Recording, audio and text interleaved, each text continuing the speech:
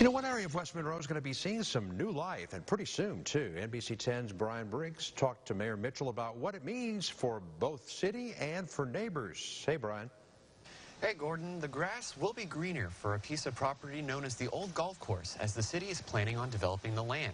What's set in stone is the landscape changes in the wetlands area, which is subject to flooding. But what isn't known is what will happen to the two ends of the property. That will be left up to the developers. Right now, the city is leaning towards some residential plots on the east side with a mixed use on the west side. It's a beautiful piece of property. It's prime location in West Monroe. It's easy to everything, easy to Monroe, right, up the street from the interstate. So it should be a very popular or very high traffic area. And so it will be a boost for that area as far as economic development, residential, the whole works.